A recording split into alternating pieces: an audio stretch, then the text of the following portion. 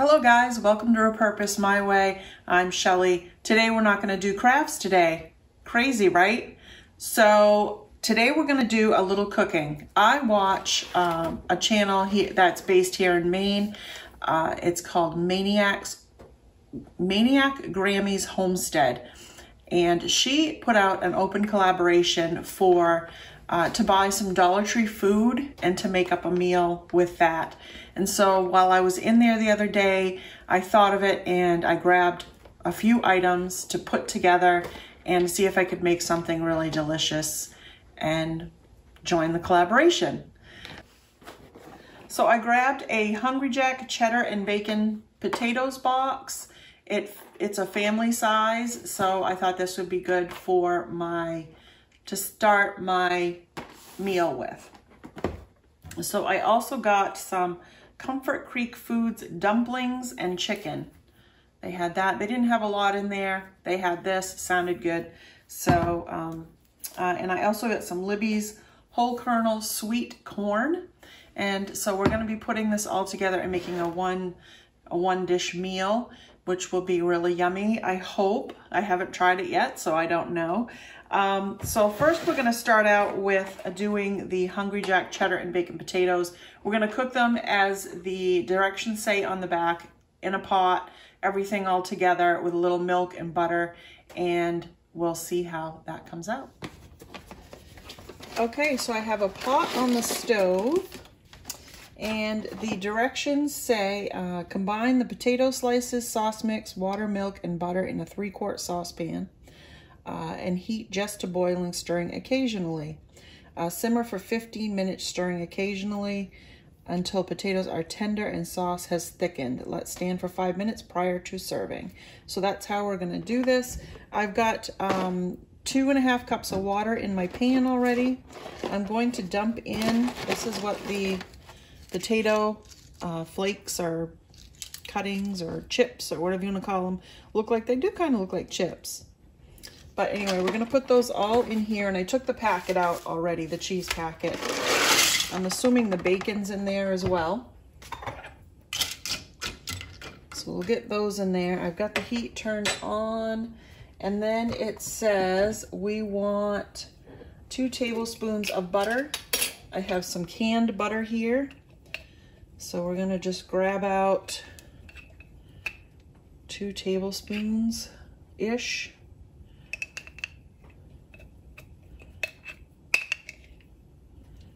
There, put that in there and let that melt.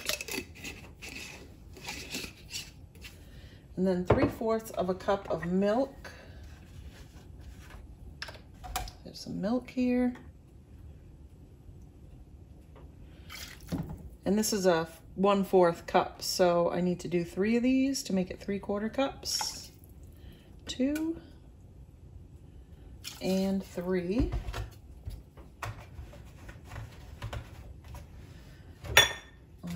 And then we've got the packet. I'm assuming it's the cheese and the bacon in here. So let's see. Oh yeah, that's what's in there. I don't know if I see any bacon, but maybe it's just bacon flavoring. Okay. And then we're gonna stir.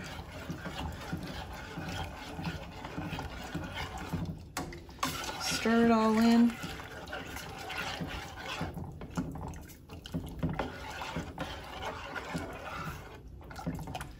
There we go. Oh yeah, I do see some bacon bits in there.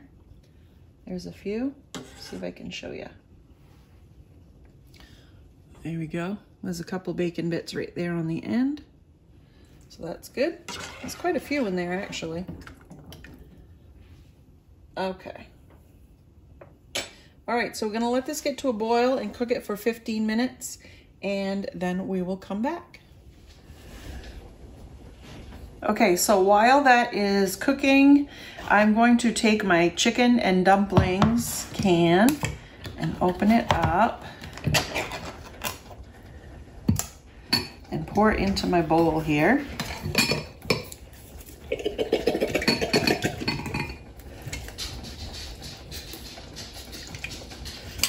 Get it all out, all the chicken and everything. All right, and then I already opened and drained my corn, so I took all the water out. And we're gonna pour this whole can in here. And we're gonna save these cans because we can do some crafts with these later on. All right, now we're gonna stir this together. Get it mixed in. It's gonna be a lot of corn in here, but that's okay. Corn's good for you.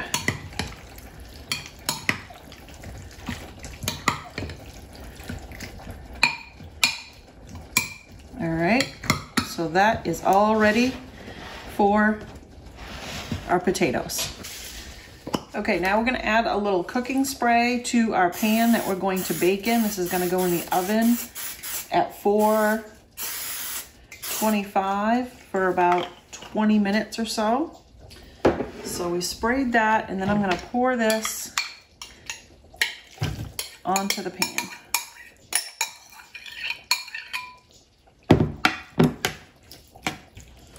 And spread it out like so. Okay. Okay, the cheddar cheese is all cooked, cheddar cheese potatoes, and I'm going to pour it over the top here. The only thing that I changed about the directions is I'm not going to let it sit 5 minutes and thicken. I want it to stay a little bit loose so that it will go kind of in the crevices and kind of encase the chicken and dumpling and corn. So we're gonna pour these over the top.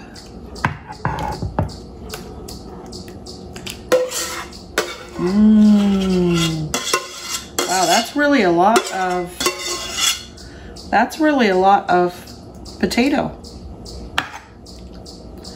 For $1, that's a pretty good deal. Okay. So then I just kind of smooth it all over and cover the whole thing. All right, we're gonna sprinkle a little parsley over the top.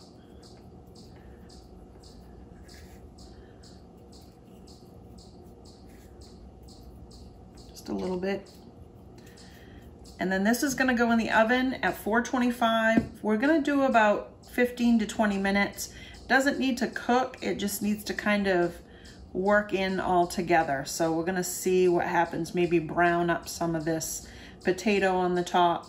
So we'll do, I'll check it after 15 minutes and see how well it looks.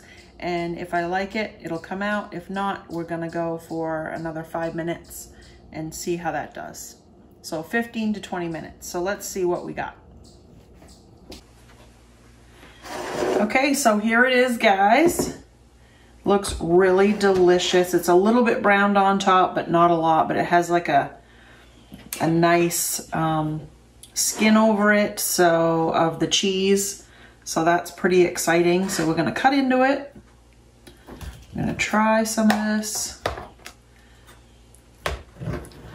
We're gonna call this Cheddar Bacon Potato Surprise, because all you see is the potato, but inside it's got corn and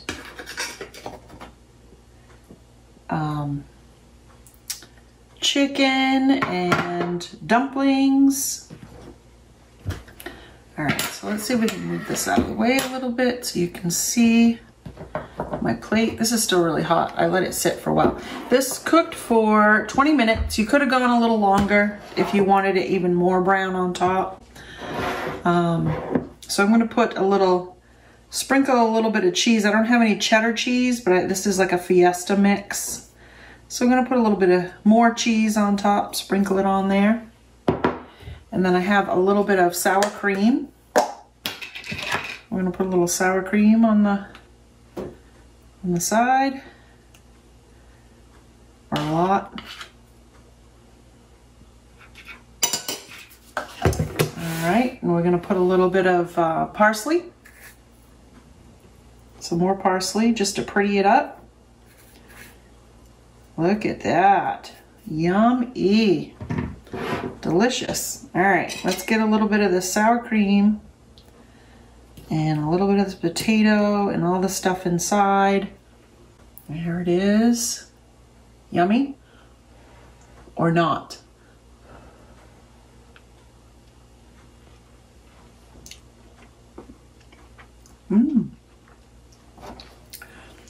Oh, that's very yummy. I like it with the sour cream. That's really good. That's pretty darn good.